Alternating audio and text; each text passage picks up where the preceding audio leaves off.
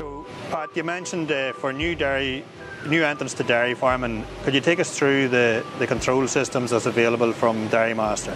Yeah, so here's an example of our different types of control.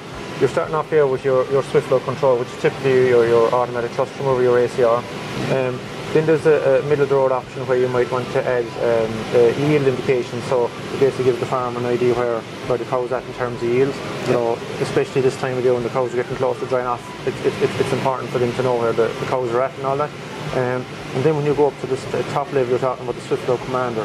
This is typically in your fully automated plants, where you're trying to bring a lot more information into the pit and put it in front of the operator. At the end of the day, I suppose, look, the more information you can give them while they're standing in the pit, the better. They're not going looking for that information. As you can see here, for example, it displays the cow's yields. You have things like milking time, her cow ID, what line she's been milked into. We can also work with the likes of ICBF and NMR to bring in milk recurring results. So when the operator's in the pit and they swing the arm over, we can actually display the last recorded somatic cell count for that cow, and then you can make decisions from there. For example, if you want to, we'd say, keep the top quality milk going into the main line, you can decide then maybe to use a diversion line to divert the poorer quality milk for feeding calves or whatever. The other things you can do as well are you can enter cow IDs. For example, if a cow into the Parlour and she had lost her tag or whatever, or if she was new to the herd, you can enter her ID from here. You can decide to draft cows, so you have the option of interacting with your drafting system there in the pit, so you can decide what pin you want to draft your cow into. You can top up fees. You can enter CMT information, so if a cow came in and she had an issue with a quarter, for example, you can put in information here where you just press this button and you can select your quarter, and you can put in, we'll say in terms of, it goes from scale of 1 to 5. 5 is a severe infection, so you can mark that, enter it in.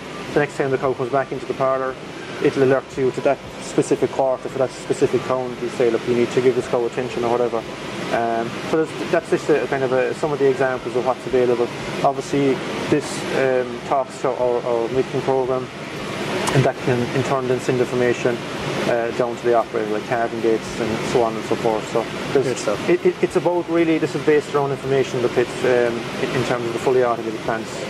This is the option they'd be choosing. So look, like I said earlier, there's an option. Look, whether it is an entry-level plant or the whole way up to fully automated, we have different controller options to suit all. So this is all aimed at efficiencies and data, and you know the farmer can control a lot of stuff from the pit.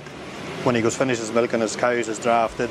Exactly. You know, so it's all leading towards efficiencies and time saving. And that's it. I mean, we spoke earlier about, you know, guys being able to reduce milking times down to an hour and a half. Yeah. I suppose one way of achieving that is that the operator remains in the pit, and that their sole job is to put cups on.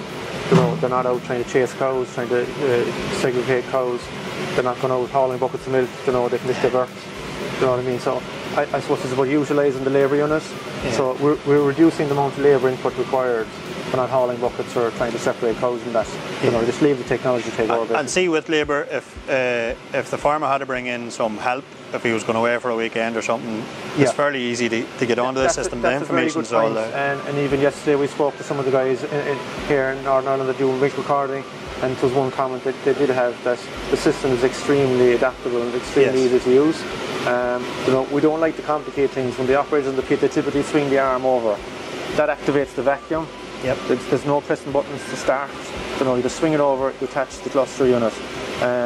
Yes, if you want to divert milk, you just press the divert button. So it's all very, very simple and easy to use, and that is a critical thing, because you will have guys from time to time coming in doing, like, we'd have lots of farms where you might have one operator milking in the morning, there might be a different operator milking in the afternoon. So I suppose you don't want to complicate, you want it easy to use. And the other thing is, with the messaging, it's very easy to, I suppose, get the message out to all the different people involved in the milking process. So if there's a cow to be diverted, or if she have antibiotics, or whatever it is, you know, the technology will alert the new guy in the pit to, oh, this cow needs to be drafted. And there's less chance of a mistake being made. Exactly. You know, so exactly. That keeps an eye on everything for you. Yeah. That's where the technology comes to the top. So, but it is a point. It needs to be user friendly and simple to use, and which they are, to be fair. And there's a system here to suit every farmer. Exactly. Brilliant stuff. Thank you very much for taking the time. Thank you.